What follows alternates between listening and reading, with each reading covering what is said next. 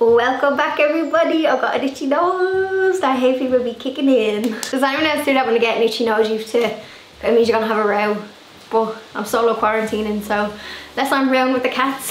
So welcome back to my channel everybody. So this week I was in the garden because the weather has been absolutely glorious. If you had said to me back in January that all this would be happening and you would have nice weather, I would not have believed you. So the power washer was back out and I gave my IKEA bistro set. I'm not going to pronounce the name because we know I can't pronounce IKEA furniture. Everyone I think has this bistro set. I think it's like the cheapest little bistro set. And I picked this up I think 2 years ago, never took it in. Never folded it up and put it away. I have to say the wood on this is really good quality because within half an hour this was looking brand new. I'm gonna get straight into the video. Here's what I got up to in the garden this week. Here is my IKEA bistro set. I can't remember the name, but it's quite an iconic one. It's like their entry-level budget bistro set, and this has weathered lots of storms. Many a bird has pooped on it too. I never took mine inside or folded it up and put it into the shed, so for the past kind of like 3 years, 2 years possibly, it has just been sitting outside. So the first thing I did was give it a good power wash. Yes, I have my power washing wellies on. I'm secretly a little bit addicted to power washing, and I think I have successfully power washed everything, but there is something so satisfying about just lifting off dirt so quickly. I power washed both tables and 4 chairs and I allowed them to dry. Thankfully, the day I did this, it was nice and warm, so these dried in the sunshine quickly.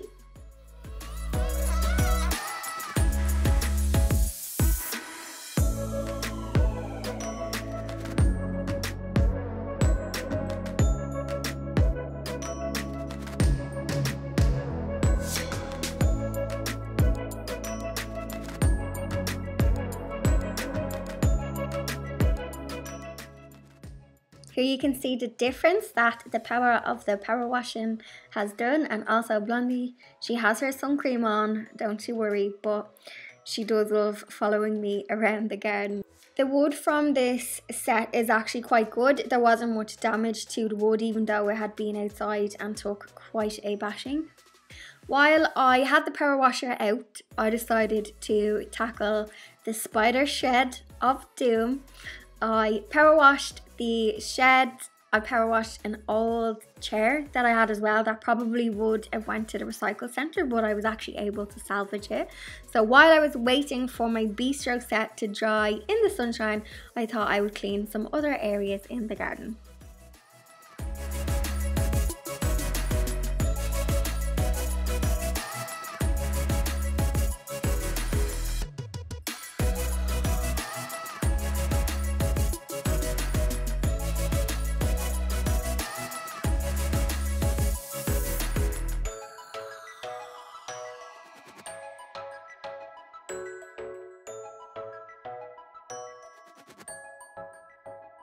To give my chair a new lease of life, I found a tin of paint in the press. I am starting to run low on paint and I'm trying to just use what I have instead of kind of ordering online. So I gave this, I actually only needed 1 coat to get a really good coverage. This is the Authentico Versant Matte range. I used the colour Vert Olive.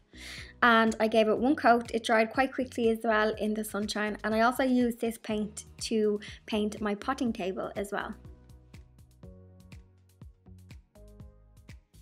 Now we are back to my IKEA table. To smooth off any of the rough edges from my weather beaten table, I gave it a light sanding with my sander.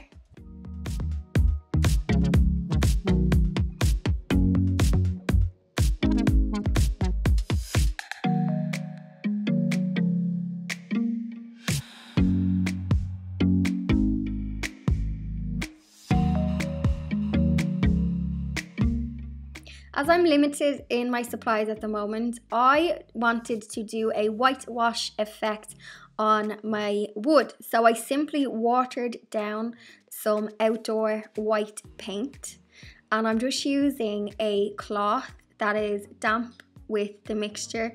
So half water, half paint in a little tin, and I'm literally wiping it. So how you would apply like a wood stain, I'm just applying it to the wood, and then I let this dry. I don't have any outdoor varnish at the moment. I'm gonna have to wait until the hardware shops are open back up, but you can give this a seal with some clear yacht varnish as well, just to protect it and get longer, because outdoor furniture does kind of degrade quicker obviously than indoor.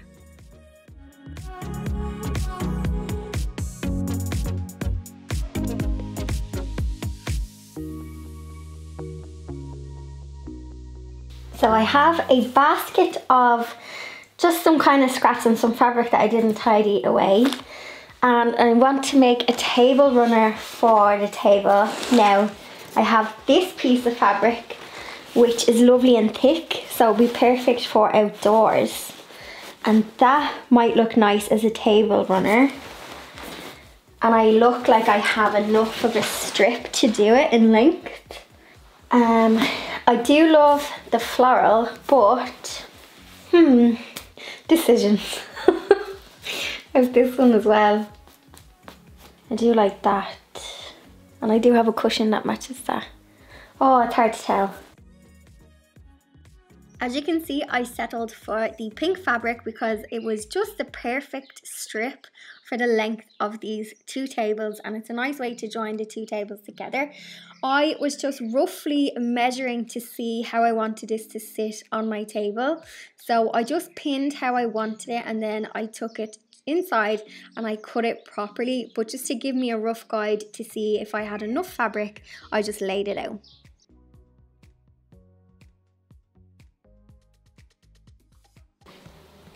Bloody, can I have my fabric?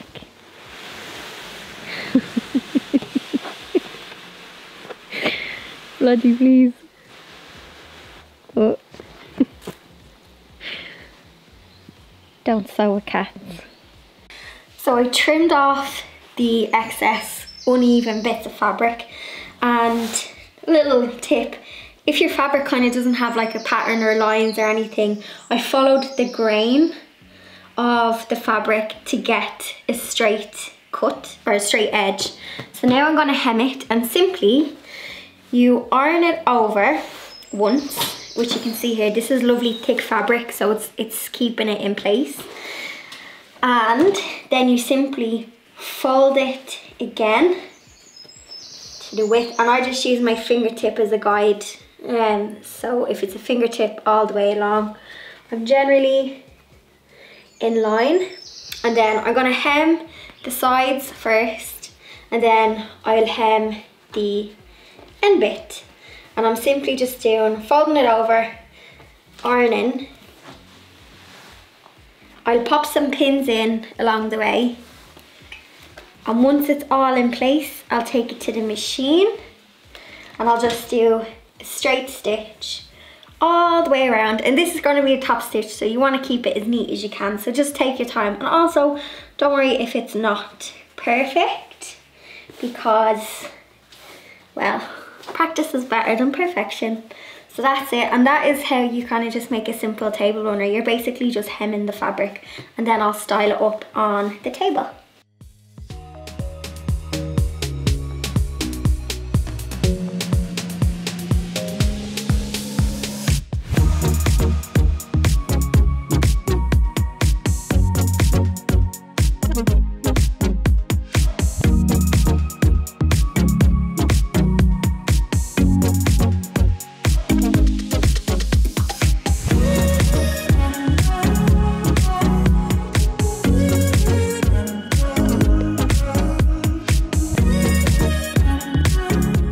So I have stitched the side, and I have done the exact same with the bottom. So I folded up, gave it an iron. This little corner might be a bit thick just because the fabric is a bit thick. So maybe start your stitch here and reverse back, and then use the hand wheel on your machine if this is a bit bulky, and then stitch. And then I have this end done, that end, and now we get to give it a good iron and see what it looks like on the table. So I'm going to style up my area, and I have some rugs that I use in the garden. Ignore the hot press of doom, although I have kept it tidy enough. So I have these rugs that you've probably seen me use in other videos from last year.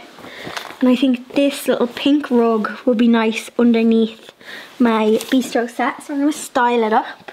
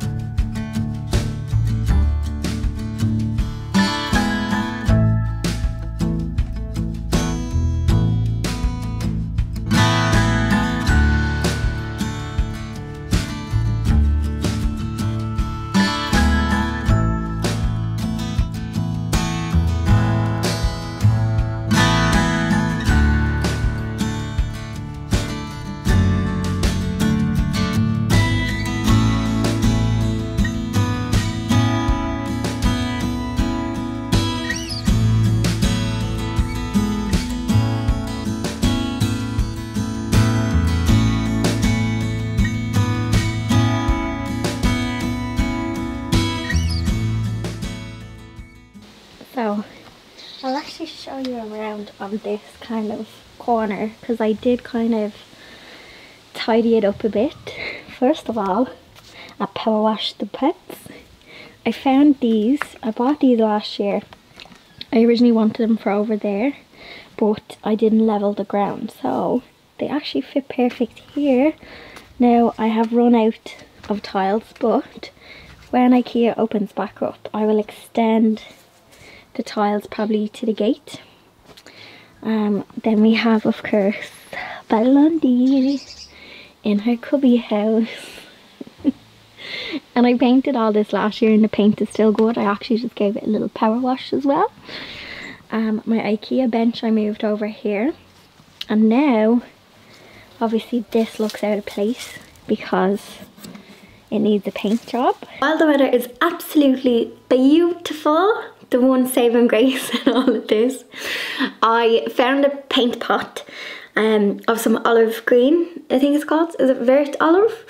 And I'm going to paint the potting table and that chair.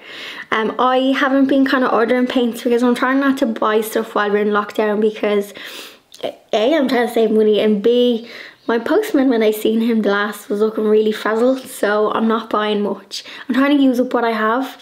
I'm seeing it as a challenge to create with what I have.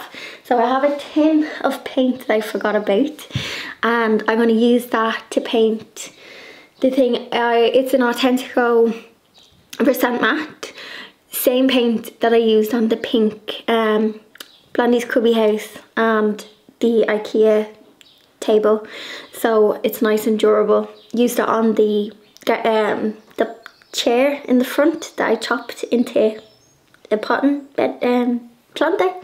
I can talk. So I think that will make that corner look nice. So I hope it gives you some ideas that if you're like me and your back garden is just grass and you don't have a budget to be doing big patios and things like that, it's a nice way to make the most from your space. So just use the walls, throw down a rug, bistro set, style it with things you already have, and it kind of makes it, yeah, just your own in a nice little space. And whenever restrictions are lifted, I may have to separate my tables so they're more socially distanced, but one day I'll get to have a tea party with not just me, Blondie and Pepsi.